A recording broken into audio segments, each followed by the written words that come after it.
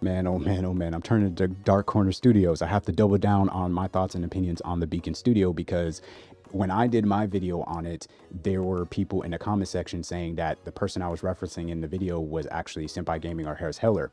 And spoiler alert, that wasn't the person I was actually, referencing. But because they referenced that person, there was a person in my comment section who's been going around to all the BEACN Studio reviews or wherever. Anytime somebody says something negative, he's trying to back the company. And I don't know if he works with the companies secretly or he's trying to get the company to notice them or something. I don't know, but it's just kind of weird. It's weird behavior in my personal opinion.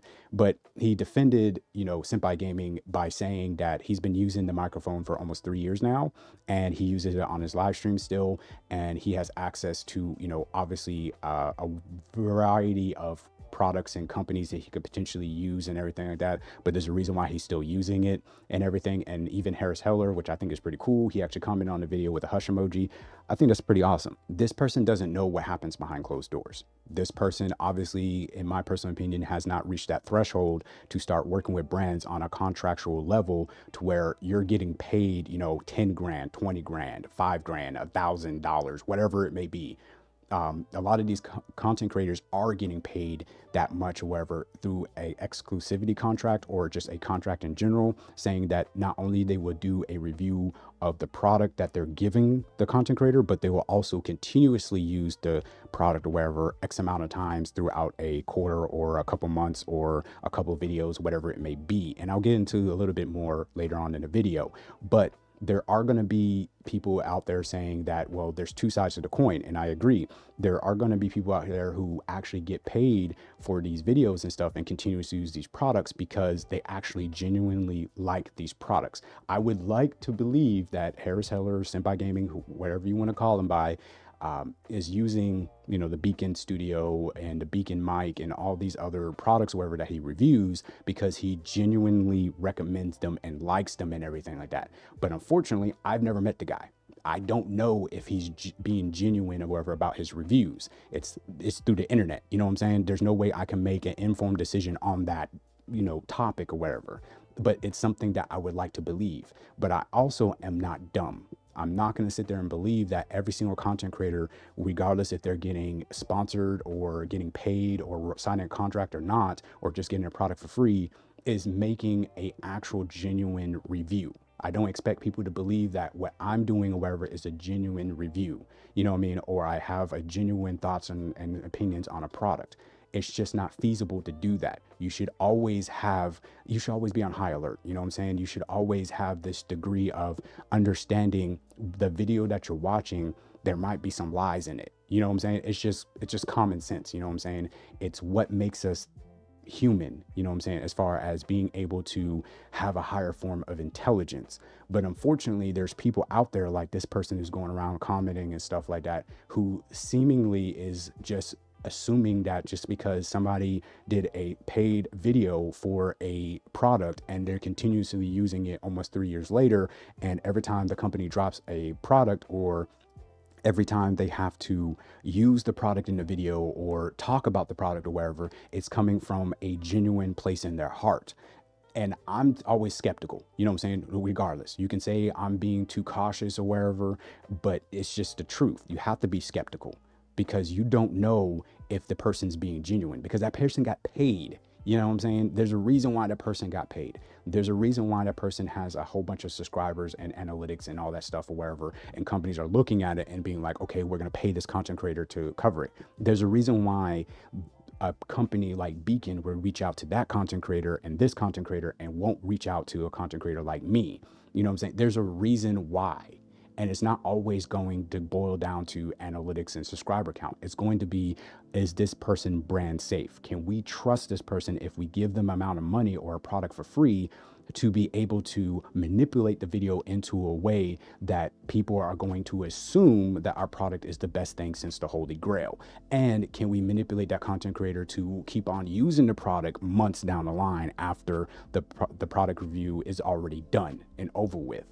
And there's a reason why you will see, again, content creators keep on using a product months down the line, years down the line. And it's because they're continuously getting paid behind the scenes or wherever and it's in their contract that they have to use it for X amount of videos every month, X amount of videos per quarter or something like that.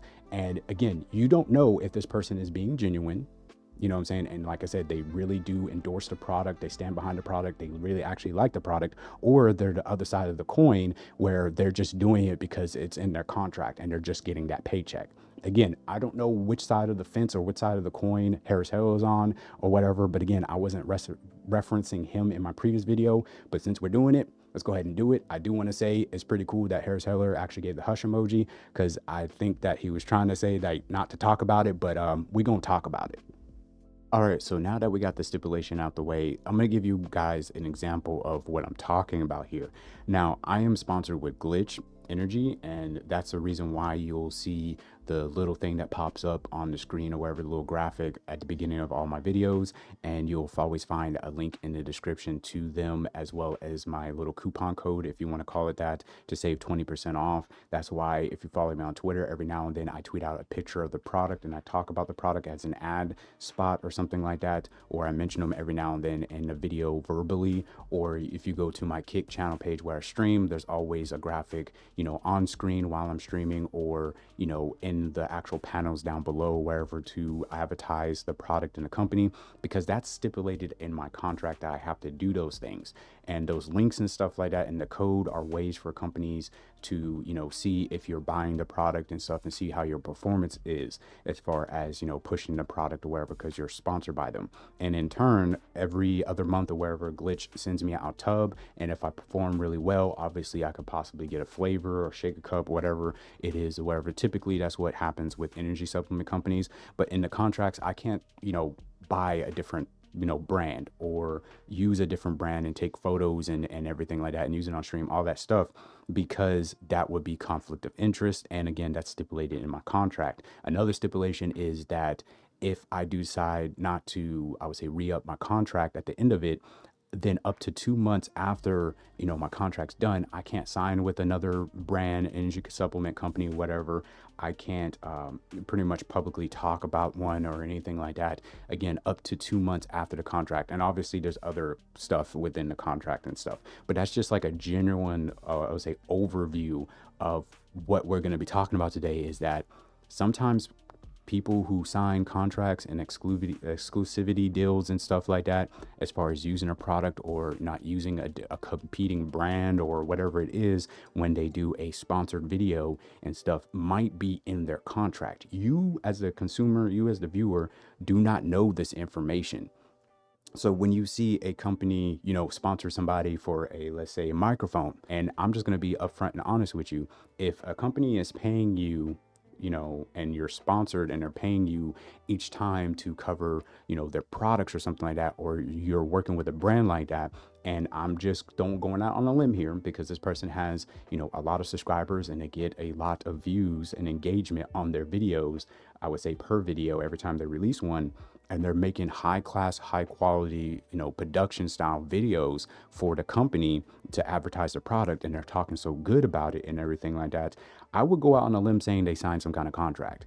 And on top of that, that's the reason why you're seeing the microphone in, as far as from BEACN or wherever, in a lot of their videos, and you're seeing it on their live streams and stuff like that, because it's probably a stipulation in their contract that every so often, X amount of videos per month or X amount of videos per quarter or whatever, they not only have to use the microphone, or they have to use the microphone boom arm or anything like that. And you can go back and watch this person's channel, and you will see if they're not using the microphone, they're probably using the microphone boom arm, something like that, something that shows the brand off in the video, even if it's, you know, just in the background or something subtle. Like I said, the microphone boom arm, that's what we call product placement, meaning that when somebody sees it, they recognize the brand, and people will be like, well, you know, that's just how the industry goes. And I understand that, but there's people out there that don't get that.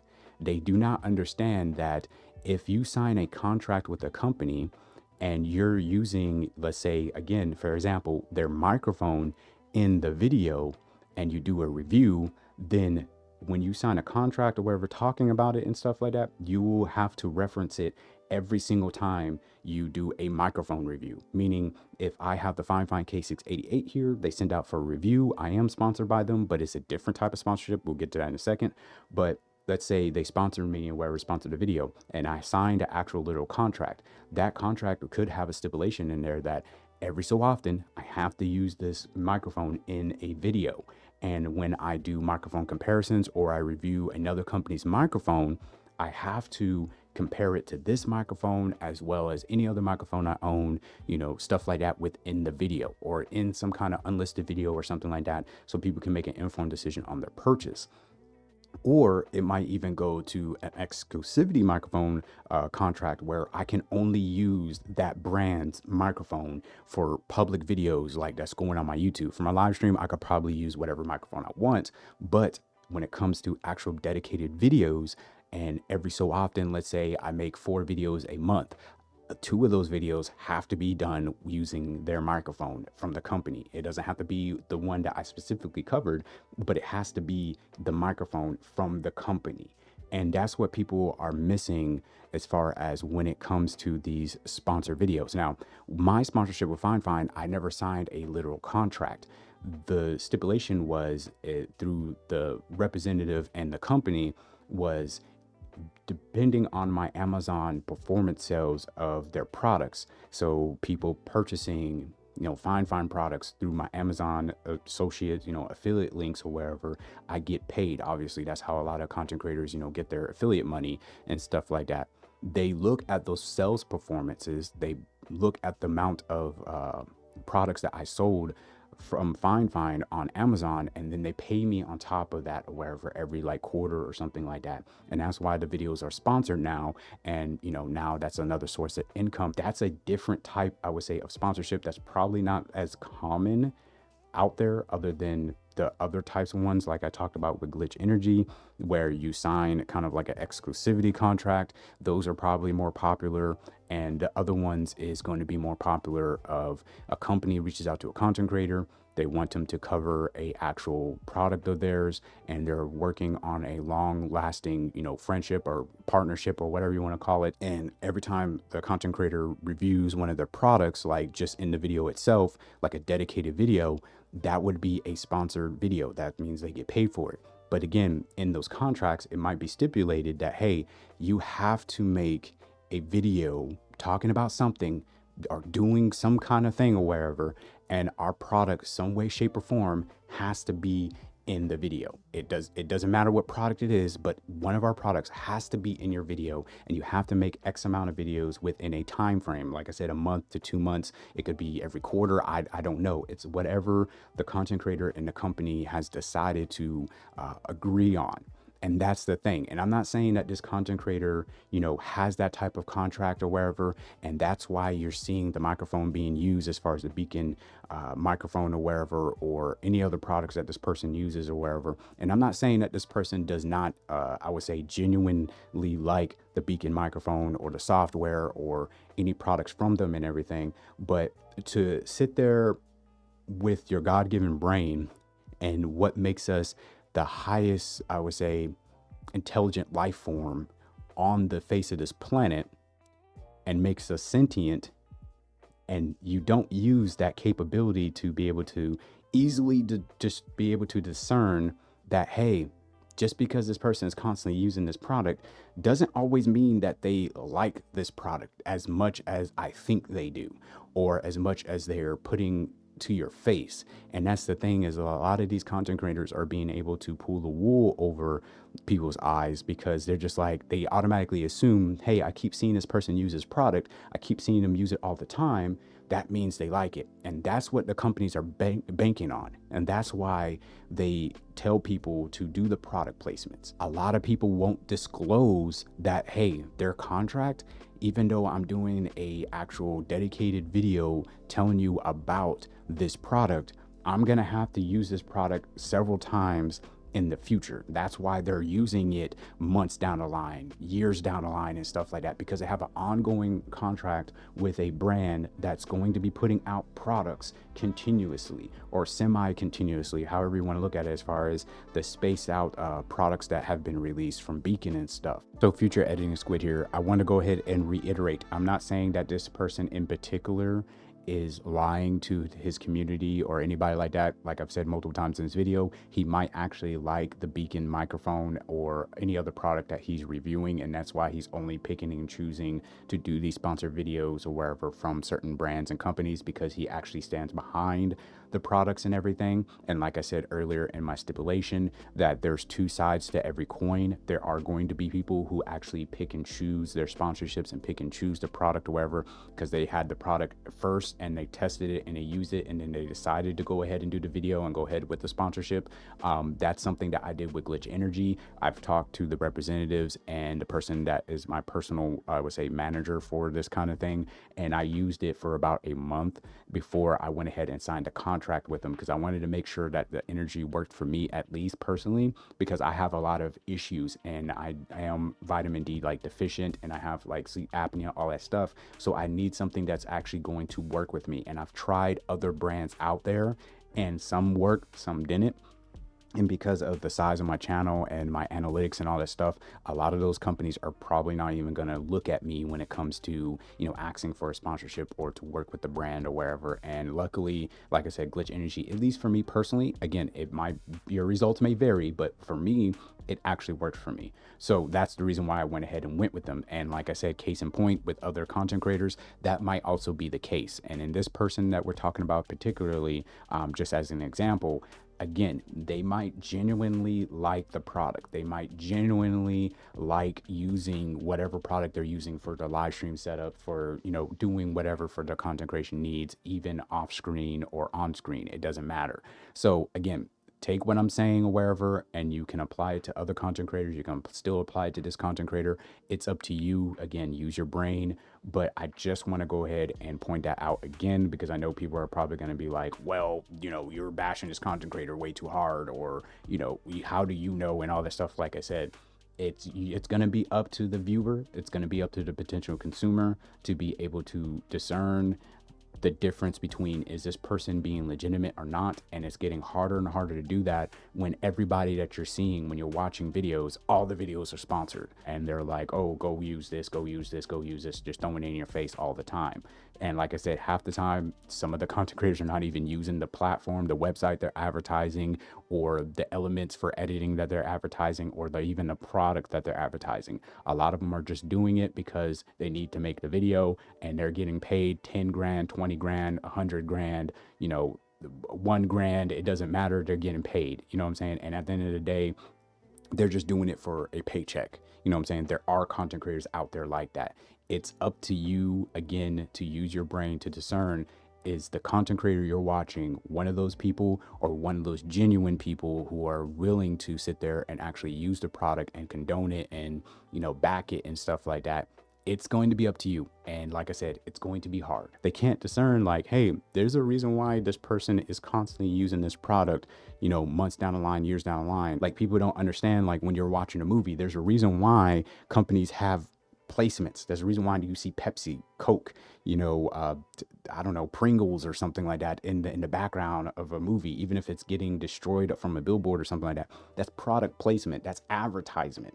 You know what I'm saying? Even if it has nothing to do with the current movie or anything like that, nobody's drinking Pepsi, Coke or anything like that, you still see an advertisement on the side of a building or something. You know what I mean? Like, that's what companies are doing. They're strategically just always being in your face, even though they're kind of out of sight, out of mind thing or wherever. It's a psychological thing. You know what I'm saying? It's like the basics of psychology, and people are falling for it. And lastly, I want to go over what this person was saying as far as their comment to me goes, as far as them having the BEACN mix create in the microphone and having other friends or wherever that have, you know, the products from BEACN and never had a problem or issue, and they all love it and rant and rave about it and everything. I do want to go ahead and say that obviously the person didn't watch the full video. Obviously this person is not a smart consumer, because they're telling me to go ahead and purchase it on a website or through like a third-party system, and if I don't like it, just return it. Why am I going to go ahead and spend that much money, regardless of what product of Beacons I get is over $200, for me just to return it? Why wouldn't I check out and make sure before I pull the trigger on a product that it's in a good spot? That is even going to be worth my time getting the product, setting up the software, learning tutorials, doing all that stuff or whatever, just to find out. All that time and days waited and all that stuff or whatever was just wasted because the product is trash. And how do you circumvent that stuff? By looking up reviews. And the reviews and the overall sentiment is the fact of, I'm probably still going to run into the same issues that I'm dealing with Elgato with the BEACN software. Just because you never experienced it doesn't mean other people haven't experienced it. Just because I experienced issues with Elgato software doesn't mean all the droves of people that I know, since I've been doing this since 2014, people have not had the same issues and don't have a problem with Elgato software. Doesn't mean my experience is invalid. Doesn't mean everybody who has negative experiences with the BEACN software is invalid. It's called being a smart consumer, making sure you do your due diligence and your research before you purchase something, to make sure it's even worth your time or effort to even try out the product. The last thing that you should be doing is returning the product, because you should have been doing your due diligence and your research before you purchased it. Again, that's called being a smart consumer. That's what you would do. Like, for instance, a metaphor, me and my wife sat there for 3 months, days, hours, whatever you want to call it, minutes, on how we were going to get a car, what dealership we were going to go with, what manufacturer of the car we were going to go with, what make and model we were going to go with, what trim we were going to go with.